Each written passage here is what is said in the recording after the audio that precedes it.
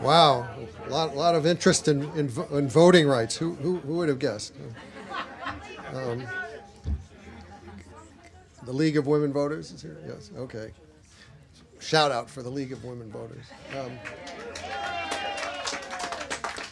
Good afternoon, everyone, and welcome to Politics and Prose. I'm Brad Graham, the co-owner of the bookstore, along with my wife, Lissa Muscatine. And if you haven't guessed, we have a terrific program for you this afternoon, featuring Professor Rick Hasen. Rick Hasen. Sorry, Rick. I rehearsed this before I came out. He's written a book that makes a compelling case for a constitutional amendment on voting, and he's going to participate in a discussion here with a couple of other distinguished panelists and a distinguished moderator.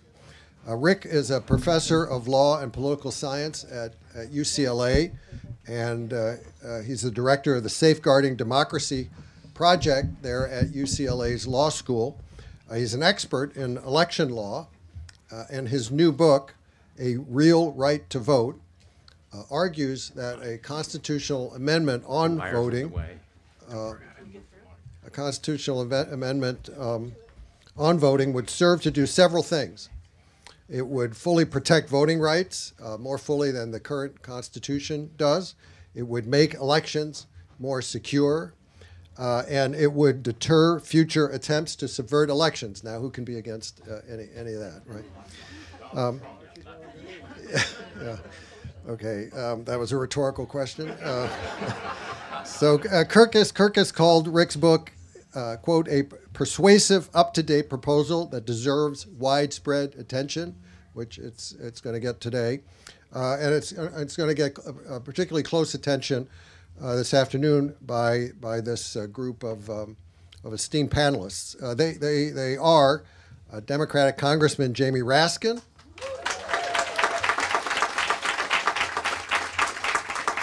you can bring up your other issues with him at another time. Let's try to stay focused today. He, of course, is a constitutional law expert and represents Maryland's 8th District and has done so since 2017. How many here from the 8th District? Okay, good. And, of course, you may have noticed he served on the January 6th Select Committee. He's authored several books, his most recent being Unthinkable, which chronicled his own trauma in early 2021 as he grieved the suicide of his son while leading the second impeachment proceedings against Donald Trump. Sherrilyn Ifill is also here. She's a lawyer as well.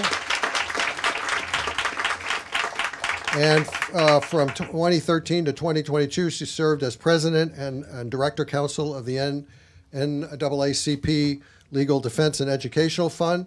This year, she's joining, or have you already joined, Cheryl? Yeah, she's joined the faculty at Howard Law School, and it's become the founding director there of the 14th Amendment Center for Law and Democracy. And you have a book soon coming out, right? Okay. Be sure to mention it. Okay. Now, moderating the discussion will be Pam Fessler, who was a journalist for a long time. 28 years she spent just at NPR, where as a correspondent on the national desk, she covered voting issues along with other issues like poverty and philanthropy. Her book 4 years ago, Carville's Cure, told the story of the only leprosy colony in the continental United States. It's located in Louisiana. So, ladies and gentlemen, please join me in welcoming Rick Hasen and all the panelists.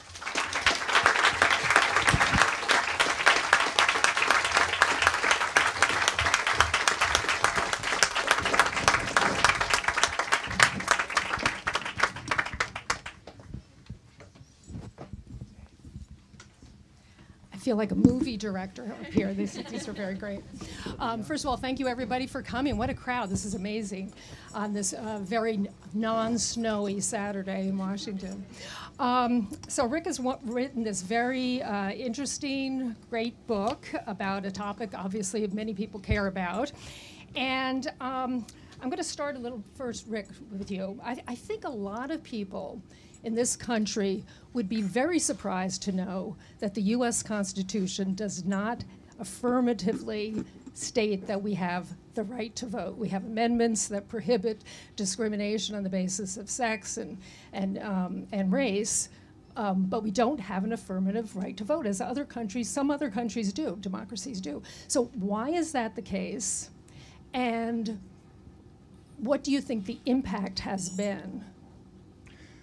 Well, that's a great question to start, and let me thank you all for coming, and I'm happy to ride on the coattails of Sherrilyn, Jamie, and Pam for you all to come out and talk about these ideas. When the United States Constitution was first written and ratified, it had very little protection for voting. It said that for the president, the state legislatures pick, for the Senate, the state legislatures pick, and for the House, there's going to be a vote, but states decide who's qualified to vote. And so you had all kinds of restrictions on the basis of race and gender and property ownership. It was not a very protective of democracy document. And then as there were political struggles to improve voting rights in this country, it led to a series of amendments that were all written in the negative. So if you're going to hold an election, don't discriminate on the basis of race or gender or age between 18 and 20. It never has had an affirmative right to vote, even though there have been proposals going back to the original discussion of passage of the 15th Amendment after the Civil War. There was talk of an affirmative right to vote. And throughout history, there's been this talk. But as recently as 2000, in the case of Bush versus Gore, the case that ended the dispute over whether Bush or Gore was going to win the election in Florida and therefore in the country, the Supreme Court reminded us we have no right to vote for president. And even though states have graced us with this right, they could take it back at any time in a future election. Not in the current election, that's what we saw in 2020, but in a future election. So our Constitution still has that. And so it occurred to me that many of the problems that we see today in our country with all the fights over voting, it's not normal. If you go around the rest of the world, you do not see in France or in Australia or in Canada, they're worried, are we going to have a fair election? Are there going to be armies of lawyers massing with different rules? That's just not how it's done. And a big part of the reason for that is because our Constitution is very old and does not affirmatively protect that right to vote. And in your book, you're proposing that we do, in fact, try and ratify such an amendment. What do you think that the impact would be? How would it change what we're seeing now in terms of challenges to voting rights? Right. So I can't answer that without saying something negative about the Supreme Court, which is that... If that's going to be happening.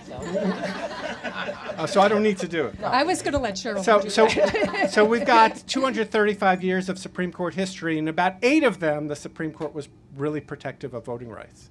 I'll tell you two quick stories. In 1874, a white Missouri woman named Virginia Minor went to the Supreme Court and said, I'm a citizen. The 14th Amendment protects the privileges or immunities of citizenship. I'm being denied the vote because I'm a woman. And the Supreme Court said, yeah, you're a citizen, but voting is not a privilege of citizenship.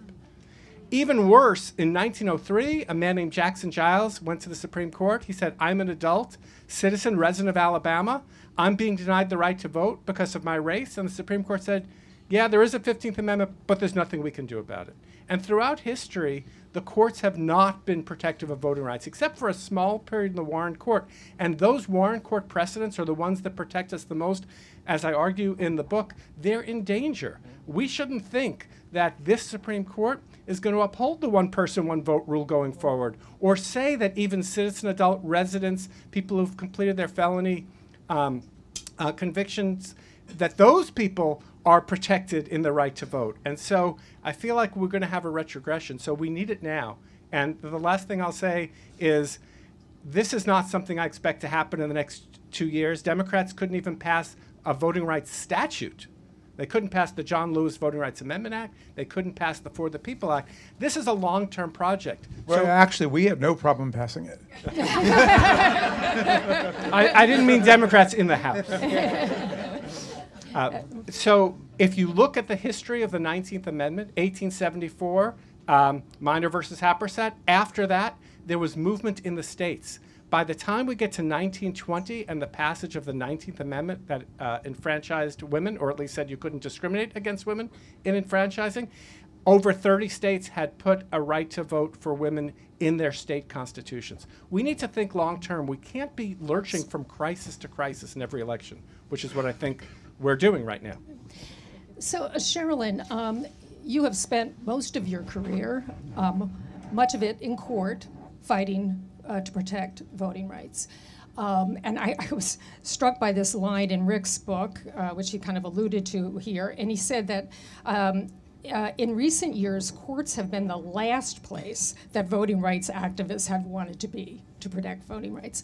So is that what you found to be true? And then do you think that such an amendment would actually address the challenges that you face in court? Yeah, it is absolutely true. I mean, within a larger context, and that larger context is that if we look at the Civil War amendments, the 13th, 14th, and 15th Amendments, which are the three amendments designed to ensure the full citizenship of black people in this country, the 13th Amendment ending slavery, the 14th Amendment guaranteeing equal protection, the 15th Amendment with that negative, you can't abridge the right to vote based on race or color. Of the 156 or so years that we've had these amendments, there have only been like 20 in which the Supreme Court has been vigorous in upholding and fully realizing the promise of those three amendments. That is the truth. And they were compelled to do it by circumstances that changed in this country in the post-war period, including the civil rights movement, and a whole variety of changes that were happening in this country that created a different context for the court. But it is not natural for the court to be upholding voting rights or expanding those rights. And so Rick is absolutely right about that. When you talk about the court being the last place to go, for many years, a lot of the work that we tried to do was keep cases out of the Supreme Court. So that we could hold on to critical precedents that were important. And it's so interesting in the Insider Washington kind of Supreme Court litigators game, it's like, how many cases have you argued? How many cases do you have in the Supreme Court? And I have to say, at LDF, when I was there as a young lawyer and later, we were not trying to get to the Supreme Court, to be honest with you. Those days had long passed where that was the place where salvation was going to be. So, but you do have to deal with the Supreme Court because things are going to end up there. And the reality is you have to figure out how to navigate this court, which sometimes we do effectively and sometimes we're not able to do because the court is hell-bent on the solution that they want. And so I say all of that to swing back around to the beginning of this, which is why I so appreciate Rick's book, which is, as he says, we need a new paradigm, And many of us are focused, appropriately so, on this year's elections and what it's going to mean for our democracy going forward. And I absolutely believe that this year is critical to whether or not we actually are a democracy this time next year in this room having this conversation, which will be allowed in this place, but there will be many places in the country where it's not allowed. So I do think that that's what's at stake. But I also think that should we get past that moment, should we get past next year as a democracy, this is the work that we need to be doing. Because we are in this situation because we have uncovered so many of the flaws and weaknesses in our democracy. While there have been these huge, flag-waving encomiums to our Constitution, it's actually deeply flawed and it needs correction and it needs shoring up. And I think Rick's book is so important to helping people begin to think about that project because it will take years. It's not something that you're going to do in a year, and amending the Constitution is no small feat. So I just think it's great that Rick has done the work of laying this out for us. So, Congressman, you probably understand the politics behind this probably more than anybody. And as Rick Rick mentioned, the U.S. House, they can't even pass any voting right, or Congress can't even pass any voting rights legislation these days. Given that and the way the trends seem to be going, it seems to me that we have almost an increase in people who are resisting this kind of change. How do you see? What do you think the prospects of this kind of an amendment would be? And how would it happen? I mean, how would you make it happen? First, thank you, Pam, and it's an honor to be here. with my old buddy Rick Hasen from my days being a law professor and the great Sherrilyn Ifill, and I'm delighted to be part of the conversation. As Rick knows, I've been harping on this point for a long time, and as I read your book, I even came across some conferences and articles we did a long time ago about this. I remember talking about it actually before the 2000 election, and I was being chastened by some people saying, don't tell people there's not a constitutional right to vote because the Republicans will take advantage of that. And next thing you know, when you open up Bush versus Gore, there's a line that jumps off of the page, which is, of course, there being no constitutionally protected individual right to vote, comma, the right to vote for president rests only with the state legislatures and their power to appoint electors however they see fit.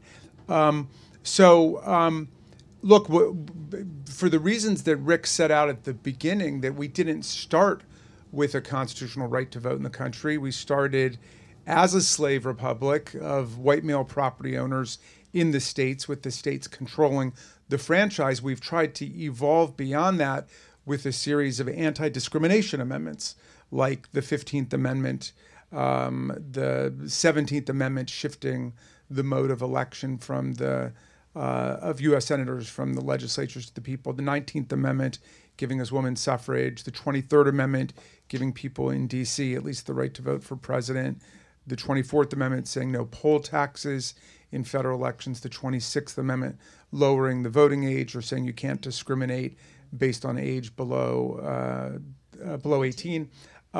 Those are attempts to get at what the vast majority of the countries actually have on Earth today, which is a universal affirmative declaration that everybody's got a right to vote at every level of government over them. You look at the new South Africa Constitution, that's how it starts. And really, that should be the foundation, the cornerstone of any democratic constitution in the 21st century.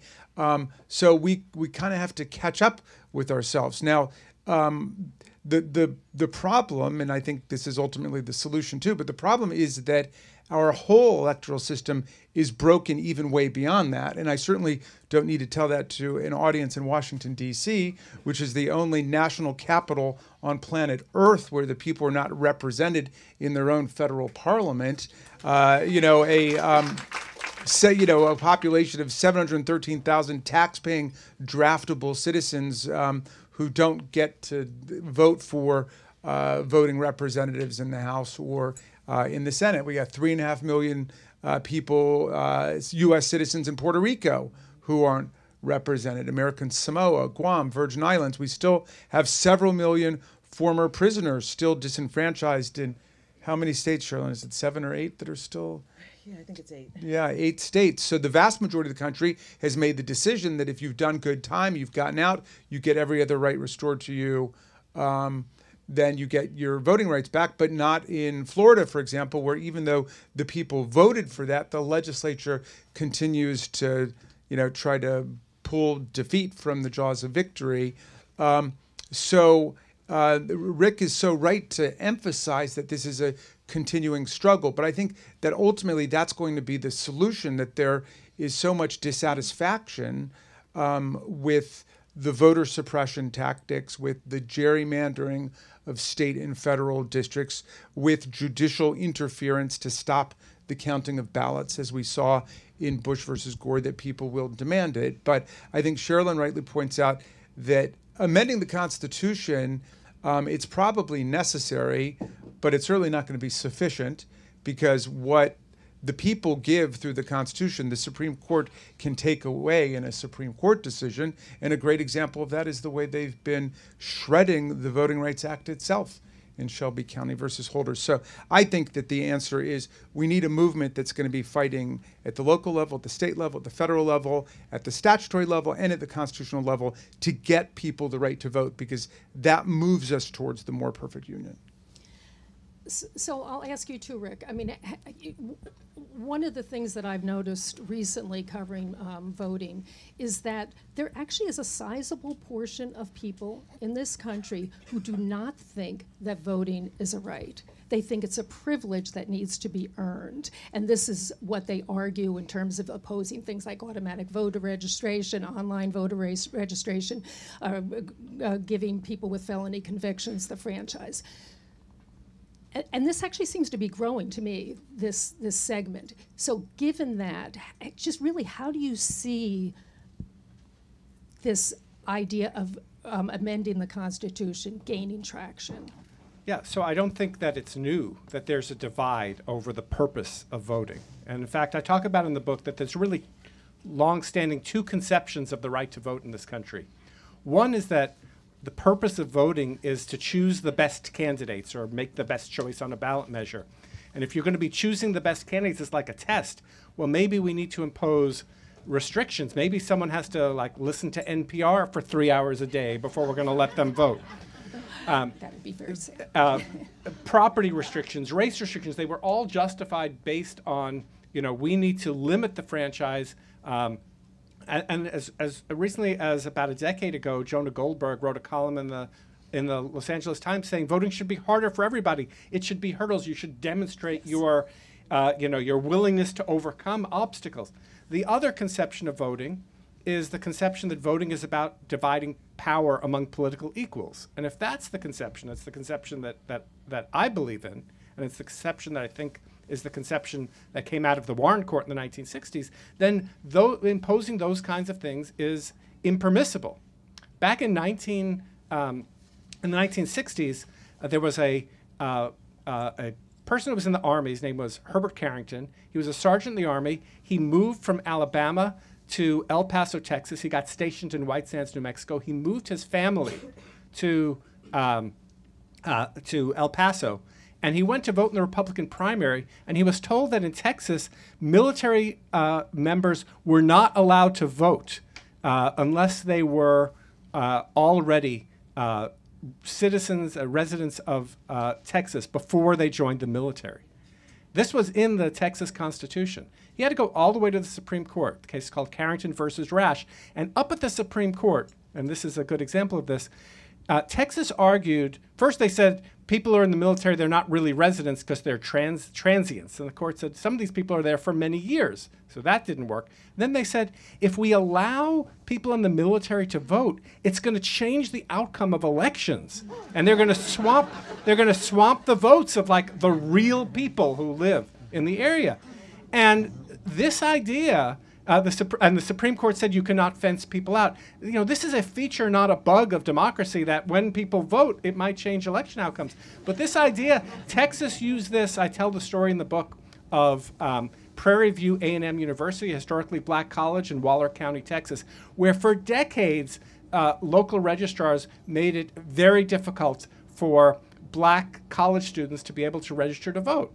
And I talk about the story in North Dakota of Native American voters, where all of a sudden, after Heidi Heitkamp barely squeaked by her U.S. Senate race with the help of Native voters in the state said, you know what, now you have to show proof of a residential street address, which is no burden on anyone unless you live on an Indian reservation, in which case it's a huge burden. And so we have this long history. Jamie is exactly right. This is going to be a political struggle, but it's a struggle that will pay dividends along the way. So if in certain states like Michigan, where the initiative process has been used, you can strengthen state constitutions. Every state constitution contains some right to vote, but they're not necessarily all so strong. We can start at the state and local level and build a national movement, because it's a fight over ideas. And it's the idea of, do we really want to be a modern multiracial democracy or not? Yeah, and Sherrilyn, Rick does make this point that just the process of trying to get this amendment ratified will come with benefits in that it might change the political dialogue and maybe get Democrats to enact other measures that they might not otherwise to protect voting rights. I'm curious if you agree with that, if you do see some side benefits along the way, because you do admit, Rick, that this is going to be really, if it could even materialize, a really, really difficult thing to enact. So. Yeah, I would have to confess my gravest concern about a movement to create a constitutional amendment to vote is that I am deeply skeptical about the wisdom of opening up the Constitution to amendment at this time in our country, period. It is such an ugly, such a volatile, such a reactionary time that it is not clear to me that even if we could get it there, it wouldn't come with greater detriments in terms of the kinds of other things people might want to see in the Constitution. That being said, the principal benefit for me is that we now need to be in this, I think in this period where we're taking a very hard and adult look at what is deficient in our democratic infrastructure. And this compels that conversation. The reason that we're in a crisis is because there are built-in flaws in our democratic infrastructure. And when we start having that conversation in a robust way, that's so much a better conversation and a more important conversation than talking about Democrats or Republicans, than talking about partisanship. Not that I have any problem talking about partisanship, and not that I have any problem identifying which party is currently standing against democracy. The problem with the framing of it as pure partisanship is to go back to Rick's many examples. It suggests that there was some golden period when we didn't have a voting rights problem, and I've been a voting rights lawyer since 1988. So this is not a recent thing, right? And even this point that Rick is raising about, whether, or that you raised, Pam, that about whether people think it's a privilege, and Rick said that it kind of falls into two camps. I think about Medgar Evers, and there's a wonderful new book by Joy Reid out about Medgar Evers, the great voting rights activist from Mississippi, and his wife, Myrlie Evers. Medgar Evers served in the United States military in World War II, this black man. He was at D-Day. He was one of the people, black soldiers, who worked on supplying the troops on D-Day. He came back home to Mississippi. He was a man of extraordinary character, courage, and pride. And he became the leading voice around voting in Mississippi. He was the head of the Mississippi NAACP, and he was the field secretary, and this was his cause célèbre. And as we all know, because of that, he was assassinated on his driveway in front of his wife and children the very night that President Kennedy was giving his powerful speech about the need for a Civil Rights Act. What made many of those black men come back from the war and begin to activate that fight for voting rights was because of the reasons that you just described. Draftable men who had served their country, who had been abroad, who had risked their lives, came home, and even though, of course, they and their parents and their grandparents had lived as second-class citizens, they said no more. So I think the conversation about what it means to be a citizen in my 14th Amendment Center, I'm returning to this question of privileges and immunities of citizenship. We have the right to decide what they are. We don't have to follow Minor versus Happersett in the following way. I don't mean that we get to defy Supreme Court precedent. But since the Supreme Court has reminded us that sometimes we just overturn Supreme Court precedent, those are the kinds of things we should be thinking and talking about. Why should we, as a modern republic and the most powerful democracy in the world, be bound by a decision that says voting is not part of the package of what makes you a citizen? We don't say that about jury service. We realize that jury service is part of the privilege and immunity of citizenship. But we've allowed this to continue. So I think once, as Rick cracks open that door about this fundamental flaw in our Constitution, it leads us into all of these other conversations that ultimately I think are critical for this moment. And so I think and there's a part of Rick's book where he kind of talks about the cascading issues. It allows us to talk about the Senate. Right? It allows us to talk about, why Wyoming should have the same number of senators as the state of California, right? Given the population differentials. We have structural flaws in our Constitution and in the institution, particularly the political institutions of our republic, that we should be able to recognize as mature citizens and set about trying to correct. And I think this is what helps us have that conversation. First of all, Congressman, if you want to add anything to that, or also I would like you, if you would, just kind of address that concern that Sherrilyn raised about, are there risks to this effort to open up the Constitution. I know there are a lot of concerns about, a constitutional convention could be a disaster, but even this process of trying to get the states to ratify it, is there some risk attached that might not make it worthwhile or might backfire? Yeah. First, let me agree really strongly with what Sherrilyn said about how a constitutional amendment right to vote strategy and conversation can open up roots of thinking about other problems that affect us. And we're actually living in a time of a lot of electoral innovation and ingenuity. I see my friend Rob Ritchie here from Fair Vote, and Cindy's here, and from, remind me the name of Represent Women.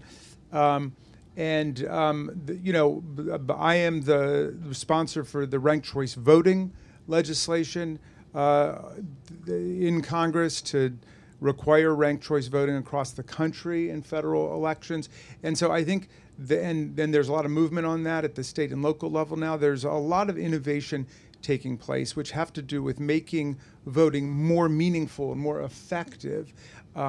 And so I think in that context, a right to vote constitutional amendment is not in any sense a diversion of energy, but it's a way of unifying people's interest in making sure that we're moving forward. Tocqueville said in Democracy in America that he observed that elections and voting rights in America are either shrinking and shriveling away, or they're growing, they're expanding, and we've got to get back on the growth track.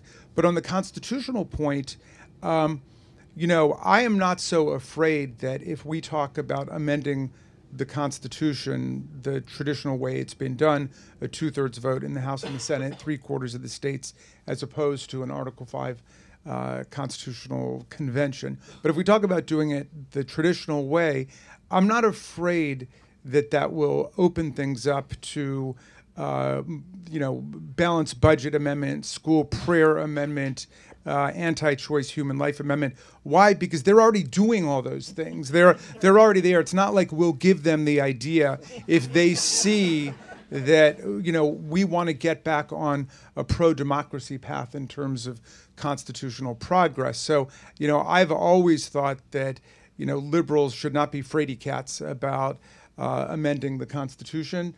And again, if you look at the history of the 17 amendments we've had since the original Bill of Rights, the vast majority have been pro-democracy, equality expanding, union deepening amendments. And so I think we need to just renew our momentum in that direction. And a voting rights amendment very much follows that way.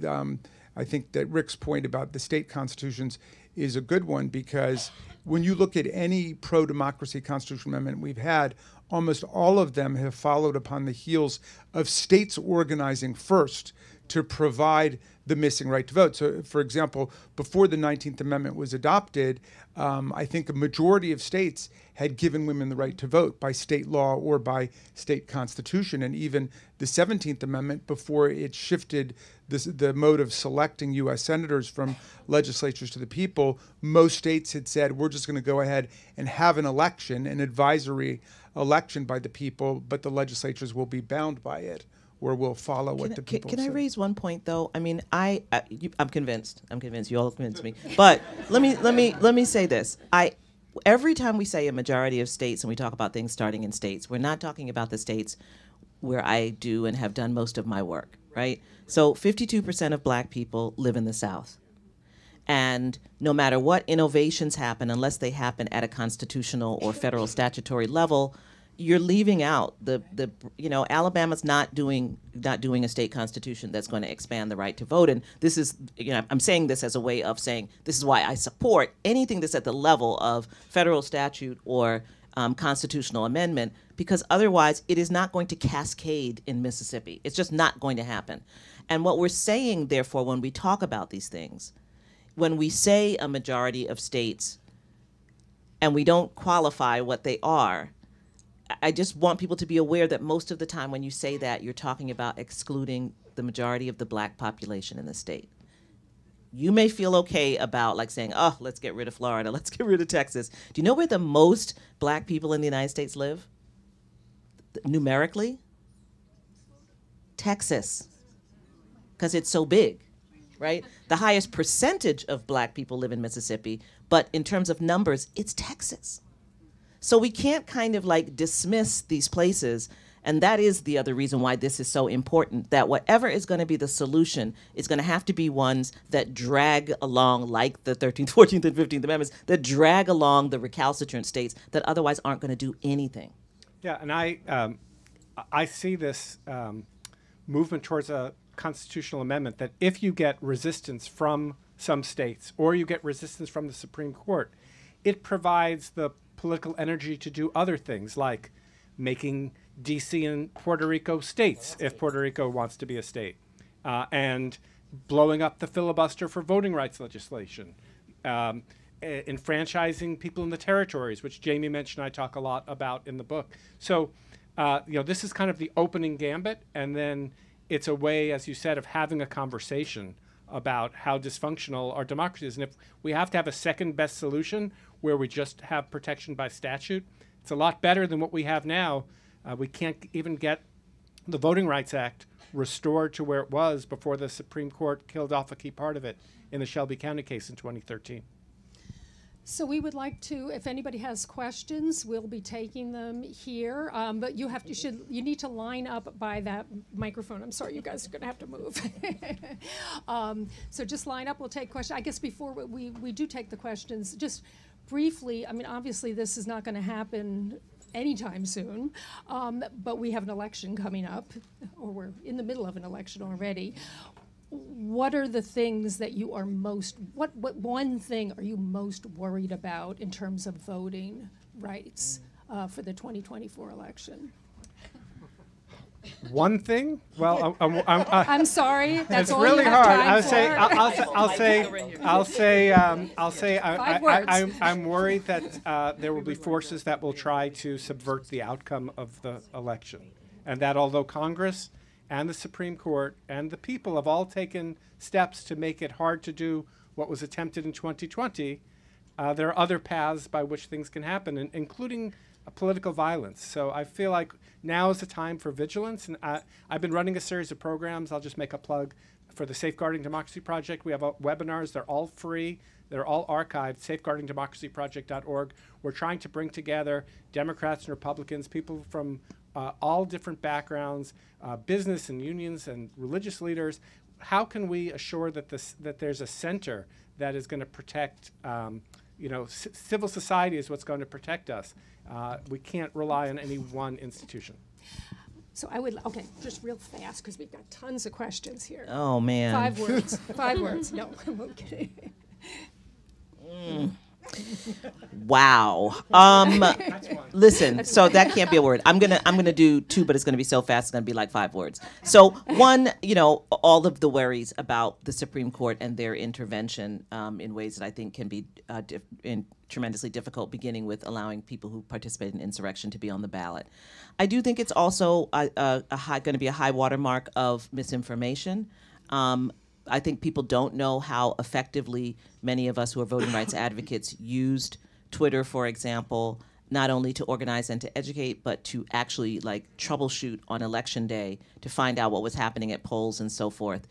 It has essentially been decimated for that kind of use, and it is a huge, huge blow. And I think people just don't realize how important it was in 2020. I mean, I could literally be in 2016 in Alabama, and I would see something on Twitter about something happening in another county. I could drive to that county, call the probate judge, and troubleshoot it. That's just not there anymore. So it worries me a lot about what we're going to see on Election Day. Congressman, 5 words. The gentleman's time has expired. Last night I was most worried about the Supreme Court's prospective imminent abdication of its very clear duty to disqualify Donald Trump from the ballot under Section 3 of the 14th Amendment, and what that might mean if their decision says that it's really up to Congress on January 5th or January 6th, 2025, to disqualify him at the counting of the Electoral College votes, which really could lead to something akin to civil war if that's what the suggestion is, which is what I think I heard when I went to the oral argument, that they themselves were unwilling to rule whether or not the Colorado Supreme Court was correct in finding that he had engaged in insurrection on January 6, 2021. So, but that was just last night's worry. So Well, let's take some questions, and we have a very long line, so Quick, yeah. try to move quickly. Okay, well, thank you so much for all being here. This is more of a technical question when it comes to passing an amendment. I totally agree. I think on a federal level, it makes more sense to be able to address this issue that some states aren't going to end up trying to amend their own constitutions, but eventually we're going to have to get back to the states for them to ratify this amendment. So at some point, we will have to get them to rally behind this idea for that amendment to pass, and I'm just curious, maybe you address this, but ultimately, what is kind of the solution envisioned in getting states behind the amendment? Well, one thing that's changing is that the base of the Republican Party is now poorer, less educated. These are people who are more likely to be inadvertently or advertently disenfranchised by state voting laws. And so when the partisan valence of this issue shifts a little bit, and it's shifted over time from one party to another, there might be room for bipartisan compromise. The last part of my book, I make the argument, what's in it for conservatives? Because here I am, yet another progressive, making, I'm speaking to a very sympathetic audience here, but what, how can you, and I make a pitch for making it harder to subvert election outcomes, making it, lowering the amount of election litigation by having universal voter registration and a national repository of identification that would be kept by the states or the federal government. Like, there are things that could be done that would be appealing, and if that fails, at least, there's been an effort to try. Okay, thank you. My question is about term limits. I just feel so passionately that so many politicians these days, the only time they do the right thing is when they're leaving office or they're voted out, and then they come back to the media. And I was hoping that someone would mention term limits. And you mentioned cascading down and issues, and you mentioned some structural issues. I was a caterer downtown for years. I catered the original school shooting, and I was devastated by it. And I just kept, in Connecticut, and I just kept saying, instead of working on gun laws, why don't you work on term limits? Get term limits done, then everything else will follow suit. It'll cascade, and it'll take care of the structural issues. I know that's off your topic, but term limits for everybody but Jamie Raskin. He approves of that. I'm going to sit down. Do you want No, you're kind. I'm a little bit persona non grata in my party because I support term limits. We, of course, have term limits for president. The only thing I disagree with in your fine statement is I don't think it's a panacea for much of anything. But I do believe in taking turns in democracy, and I think it would help us a little bit. I'd not heard that argument before, the creative argument you made that a lot of these members are suddenly doing the right thing on the way out. I think 3 Republicans voted against the stupid impeachment of Secretary Mayorkas, and I think they're all announcing their departure from Congress. So that's a nice argument. But generally, no, I think we've, we need some serious political dialogue about democracy and what it means. And I think that can be a little part of the conversation. Hi, thank you so much. It's a real honor to be in the presence of all of you, both kind of as a scholar and as a citizen. I've consumed your work for decades as a scholar and as a citizen. I'm deeply indebted to all of you for your work. So I'm a historian at Carnegie Mellon in Pittsburgh, and imagine my surprise when I opened up your election blog and saw this book coming out. I've been working on this topic of the absence of a right to vote for a number of years now. I was on the 19th Amendment suffrage centennial circuit, kind of speaking about the fact that actually no one ever run a right to vote with the 19th Amendment. And a young man stood up and gave me my idea for the book that I'm working on currently. And he said, well, who are the people who fought for the right to vote that I thought I had? And what we have here is a panel of people. We've got, Mark Pocan has been introducing this amendment. Jesse Jackson Sr. and Jr. introduced it in the 2000s.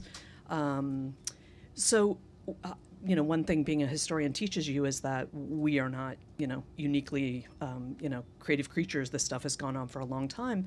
So one question I have is, I'm not advocating, but in the book that I'm trying to write, what I'm trying to find are the people on the ground like y'all who've been saying, like, we don't have an affirmative right to vote. Let's create one, beginning with George Julian's, 1869 15th Amendment proposal, and all the way back to the Constitution. But I'm finding that it's kind of like finding a needle, looking for a needle in a haystack. And part of my question is, one, like, how would you find these people historically? Because we use this phrase so ubiquitously, not in this specific way of a positive right to vote. Right. And then secondly, the other question I have is, I'm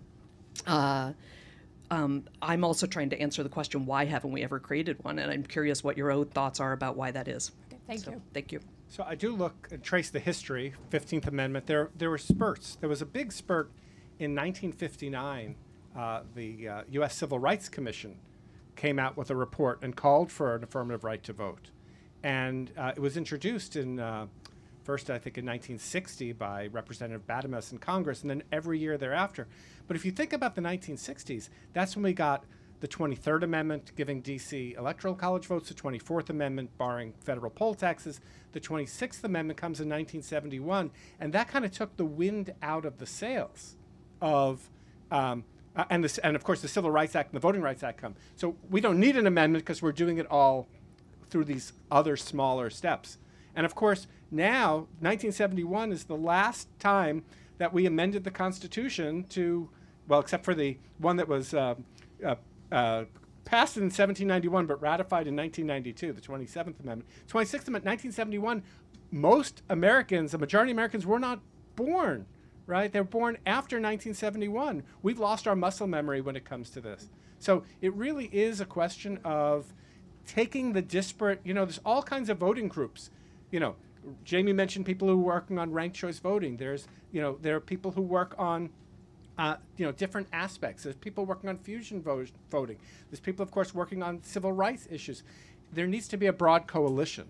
And I don't think people are thinking in big terms today because everybody's fighting in the trenches. And I think Sherrilyn could probably address that better than I can.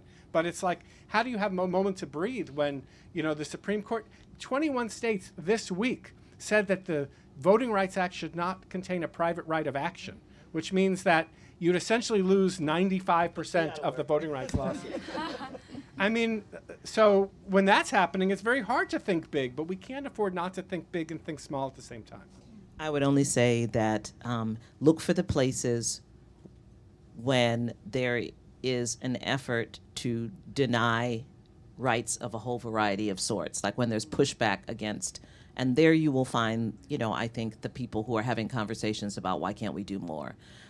We don't have time for this, but it's important to think about the 14th Amendment and Section 2 of the 14th Amendment. So Section 2 of the 14th Amendment, which we don't learn in law school, and now people know about Section 3 because of the insurrectionists. But Section 2 says that any state that denies voting to males above the age of 21 or above, any state that does that will have their representation reduced by the number of people they disenfranchise. And so, Jamie, just letting you know, I'm coming shortly with my 14th Amendment Center to you on this one because we have a vote. We decided to go with the Voting Rights Act, but the Constitution had a plan, had a punishment plan for voter suppression because they knew states would try to keep black people from voting. And so I will say that I so support what Rick is trying to do in the conversation he's generating. I'm a big believer in mining the existing Constitution as well, which I think we've also lost muscle memory for. We just keep doing the same thing over and over again. But here we have the solution in Section 2. The reason I raise it with you is because that section is the first place that the word male occurs in our Constitution. Because the principal concern of the northern states, because there were many black abolitionists, Frederick Douglass, and radical Republicans who wanted to affirmatively include a right to vote for black people in the Civil War amendments. And so much of the resistance came from white men in the North who did not want their wives to vote, did not want this to be a backdoor to women's suffrage. And that's why Section 2 says that if states keep males, first time the word male appears in our Constitution, the first time there's a gender, right, an explicit gender difference in our Constitution, is at a time when we're supposed to be expanding rights, but there are a cadre of people who are afraid that this will be a backdoor to enshrining women with rights. Now that male is overturned by, the constitutional amendment giving women the right to vote. The 21 is overturned by the constitutional amendment giving 18-year-olds the right to vote. But that punishment structure remains. Again, note to Jamie. But I would say but in those debates, that there's always at these moments when we have an opportunity to open things up, you then find the people who are both working against it and the people who are carrying forth those ideas. Thank you. That's great. Yeah, hi, it's Rob Ritchie, Fair Vote. And one, I just want to say that we are blessed with 3 people who really do as much as anyone for voting in democracy and voting rights in this country. So thank you.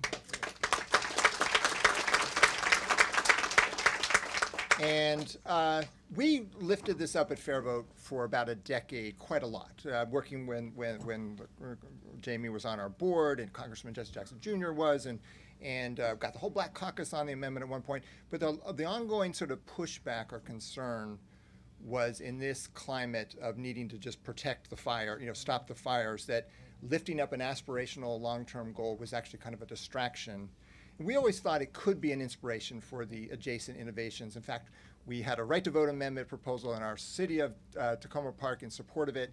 And then each member got inspired to lead in us becoming the first city to lower the voting age to 16, to open apartment buildings so candidates could campaign there, to engage with tenants. Each one came up with an idea that was actually meaningful in substance. But it didn't spread. And then we decided to really zero in on ranked choice voting and not kind of run into this conflict with people trying to protect voting rights now. And I'm just wondering how you think we might pivot to make it possible to be calling for this and still protecting voting rights that have to be done right now.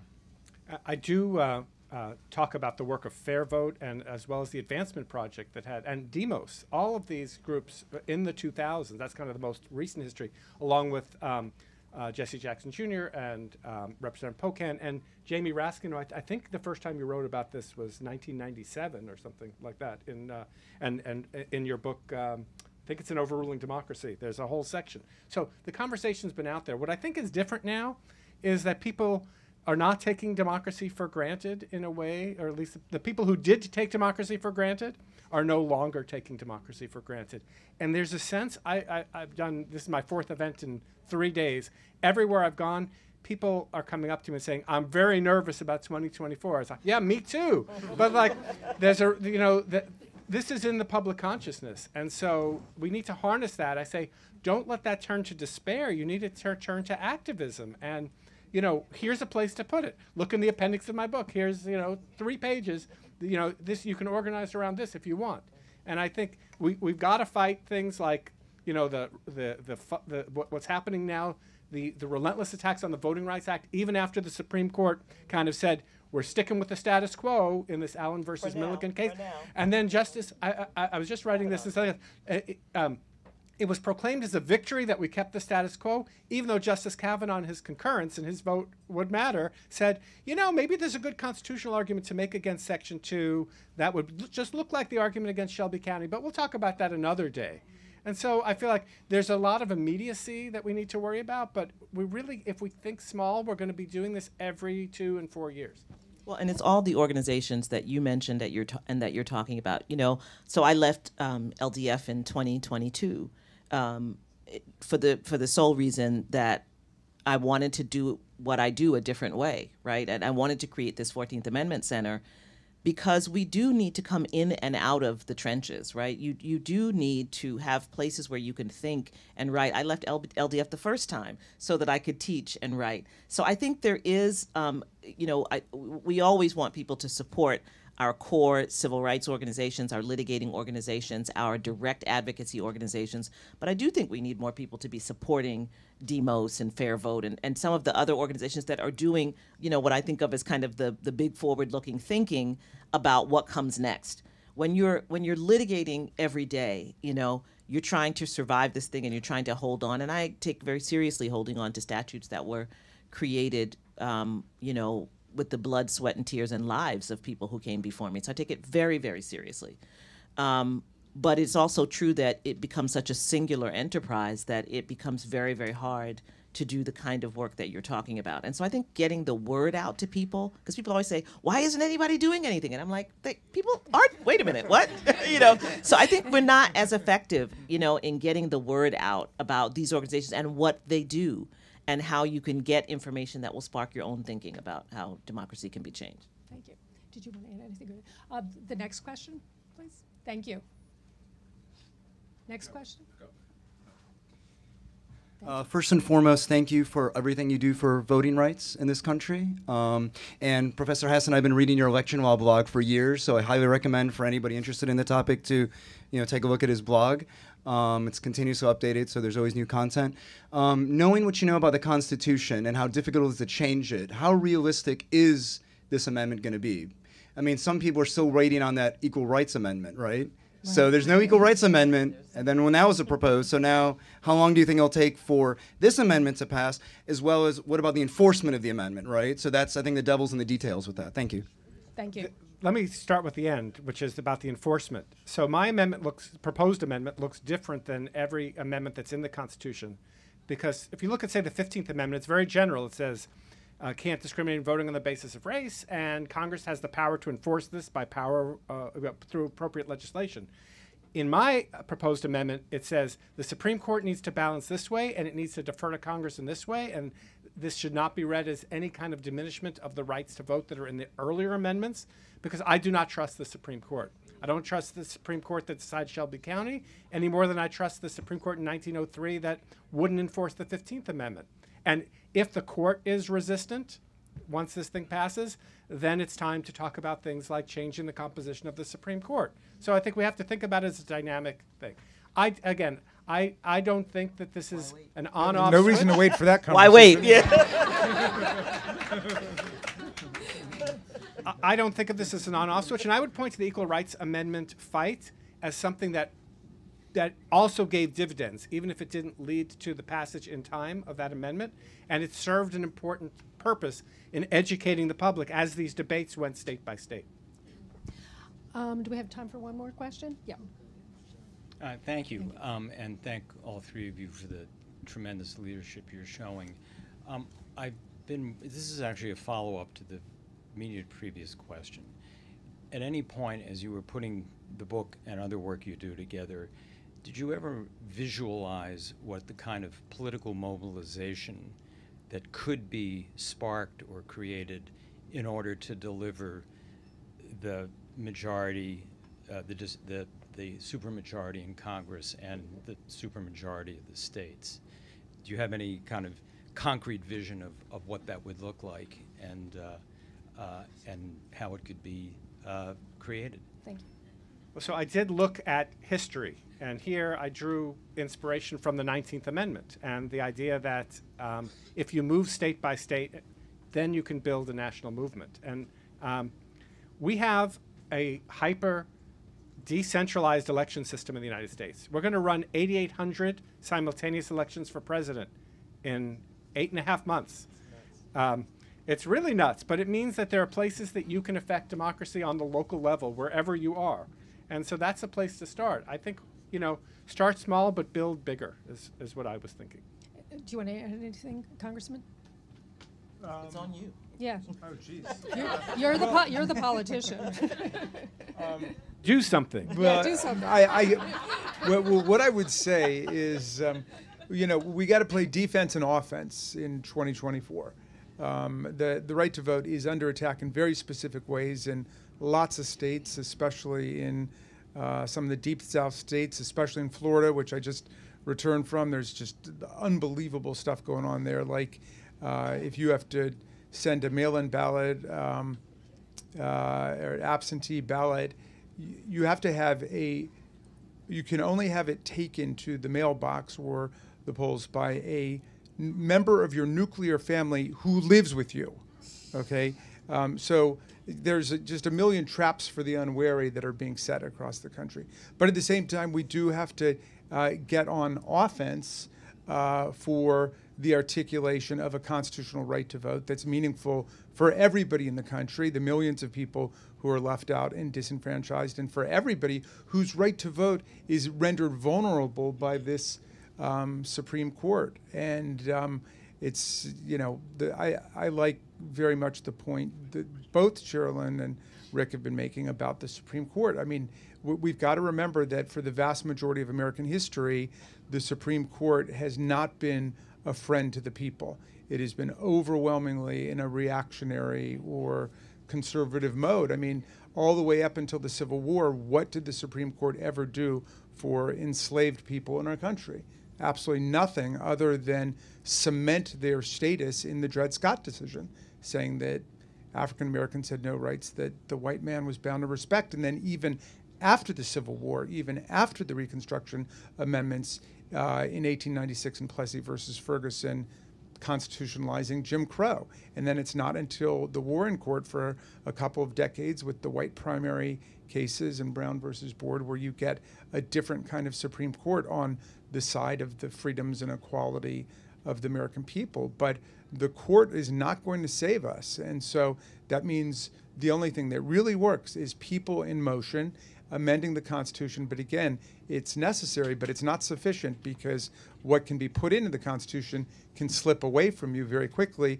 And the greatest example going on right now before our very eyes is Section 3 of the 14th Amendment, which they're just disappearing with a magic wand, as if it doesn't exist, even though it could not be clearer what it's stating. And so, you know, they want to kick it to Congress, so it's going to be up to us on January 6, 2025 to tell the rampaging Trump mobs that he's disqualified. And then we need bodyguards for everybody in Civil War conditions, all because the 9 justices, not all of them, but these justices who have not many cases to look at every year, not that much work to do, a huge staff, great protection, simply do not want to do their job and interpret what the great 14th Amendment means. And I'm glad that Sherrilyn's creating her new center so we can bring that back to life, even as we're continuing to amend the Constitution, as Professor Hasen has invited us to do.